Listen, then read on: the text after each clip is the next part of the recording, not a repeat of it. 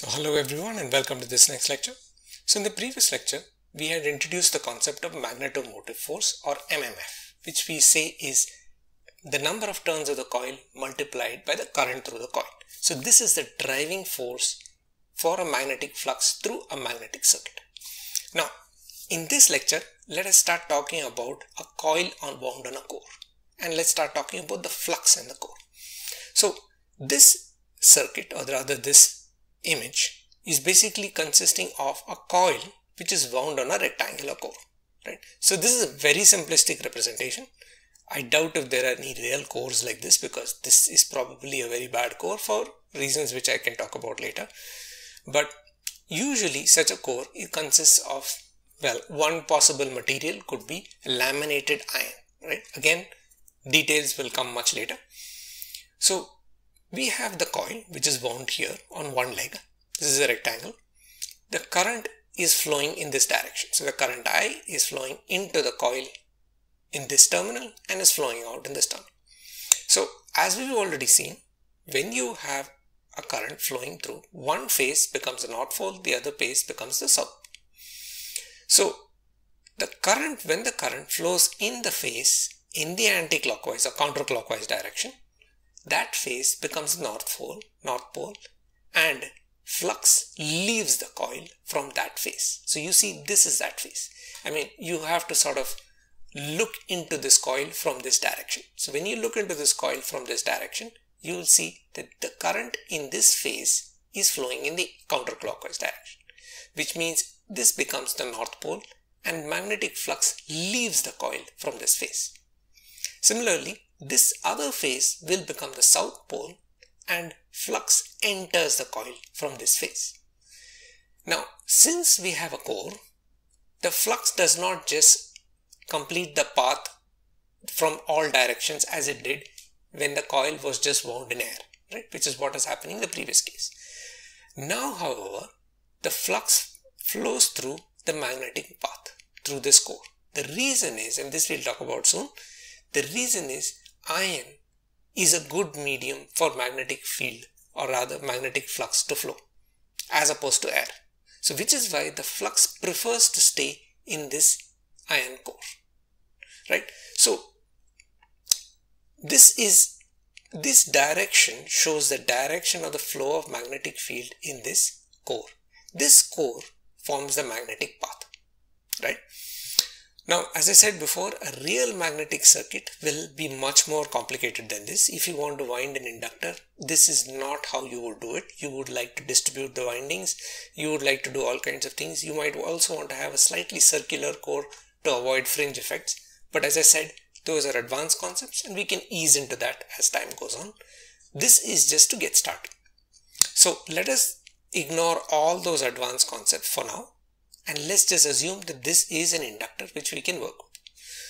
Now, the dotted line that we see here is the mean length of the flux path. The reason is because the flux, you see, flows in this rectangular path rather. And therefore, it is quite obvious that the flux flowing in the outer edges will have a longer path than the flux flowing in the inner edges. So therefore, this dotted line indicates the mean length of the flux path. Now, let us call this C. The reason I'm calling it C is because to differentiate it with respect to L, this L is the length of the coil, right? So we have a coil which is wound over length L, and let's say that this coil has N turns. I've shown only 4 here because I actually drew it myself. I can't draw more, but assume that it has several turns, N turns, and wound over a length L. And the length of the magnetic path is C, or rather the mean length of the magnetic path is C. So now the inductor, as I said, just to recap, the inductor has a length L. This is actually the letter L, but the flux is flowing through a path of length C, right? So this is important. In the case of a coil wound in air, the flux path was also L. The reason is because once the flux leaves the coil, it completes the circuit from all directions. Here, it does not complete the circuit from all directions. There is a constrained path. It's like a set of pipes. It's like water flowing through pipes. It flows through the pipe. It just can't flow anywhere at once, right? So the current through the inductor coil is producing a magnetic flux that is flowing through the core. Now, the current is the driving force, while the core, though it offers a medium, the core still opposes the flow of flux, right? See, the flux is flowing through the core. The core is like a medium. It's like a pipe for the water to flow through. But even though it offers a medium, this core will still offer some opposition to the flow of flux, right?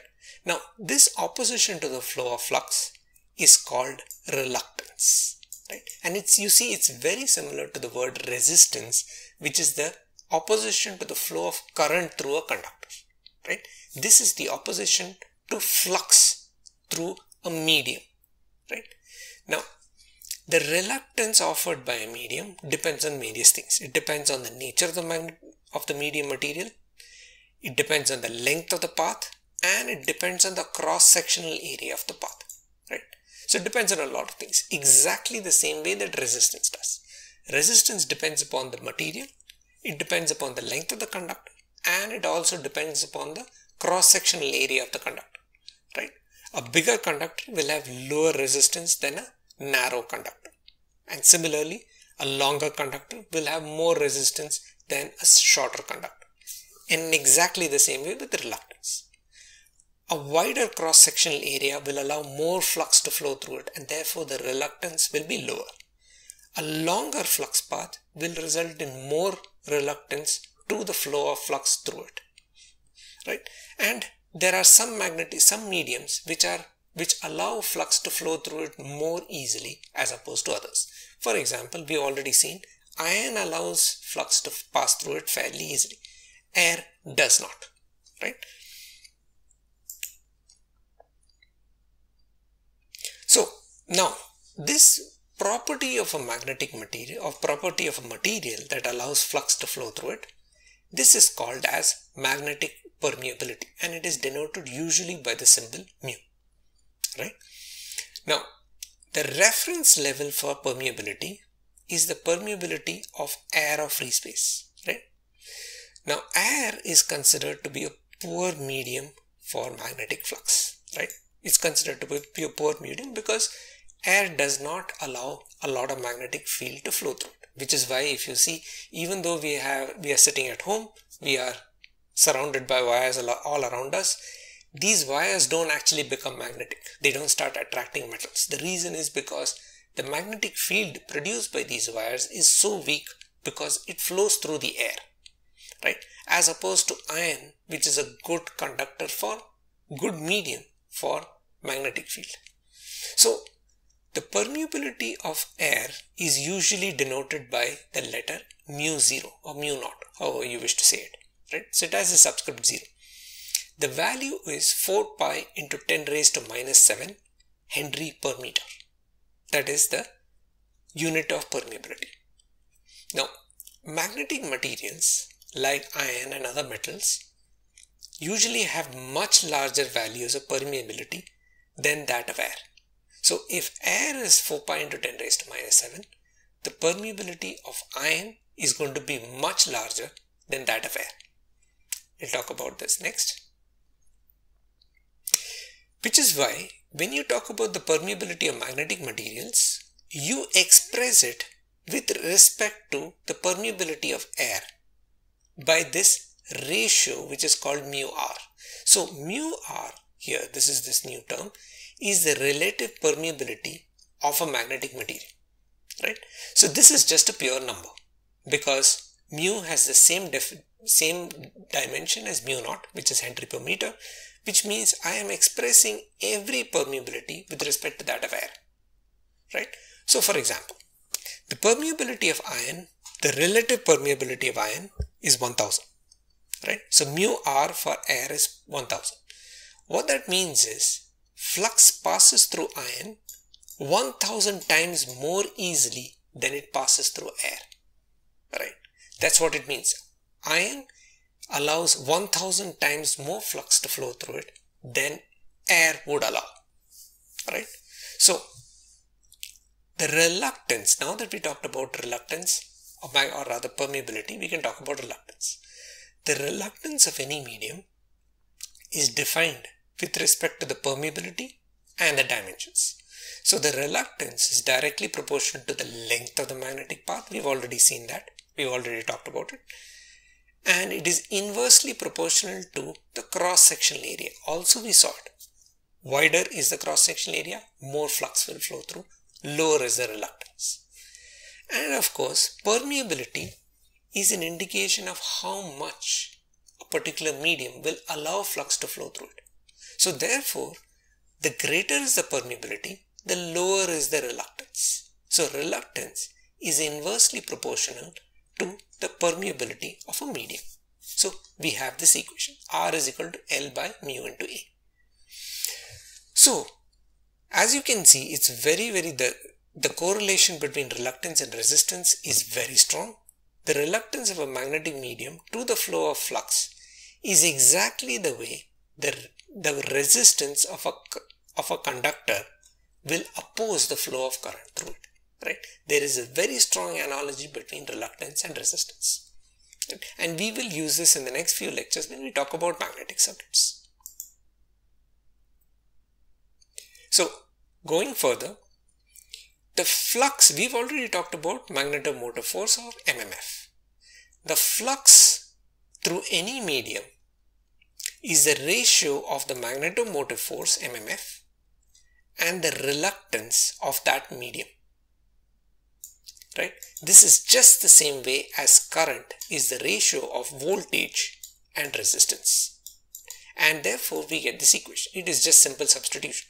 MMF we know is turns into current, and we already saw R is equal to L divided by mu A. So we get this equation. Now, as you can see, the above equation needs the length of the medium through which the flux is flowing, and it also needs the cross-sectional area. And of course there is also the permeability, which is the property of the magnetic material. So what that means is, this is the general definition of flux. What happens to our core? Our core, we have a current I flowing through the coil of number of turns n. And we have already said that the mean length of the magnetic path, which is this dotted line, is C. Right? So which means, for this particular case of the inductor which we've considered, the flux is equal to Ni multiplied by mu into A. Assume that this core, we've not shown it here, right, because it's a two-dimensional image, but the cross-sectional area of this core is A, is equal to Ni into mu A divided by C, because remember, length is the length of the flux path. So it is this length of the flux path in our case is C. Okay, this is the flux that is flowing through this and flowing in the core of this inductor, right?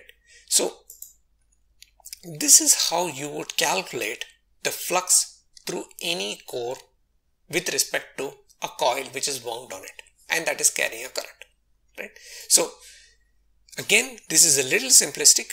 There are many other effects which we have ignored. We have flux is not always uniform when it flows through a medium. There are fringe effects, there are crowding effects, there are places where the flux is not even, there are things like leakage, there is all kinds of effects which we have not considered. Those are advanced topics, we won't consider that much. This is a course on power electronics and how we can model magnetic circuits for power electronics. So we are only going to introduce some basics of magnetism for that purpose, but largely the application is power electronics. So with this, I'm going to end this lecture. If you have any doubts, please do post in the Q&A forum and I'll be happy to help you out. In the next lecture, we will start talking about the actual relationship between flux, or rather we'll start discussing what is called as the BH equation. So see you soon in the next lecture. Thank you so much and goodbye for now.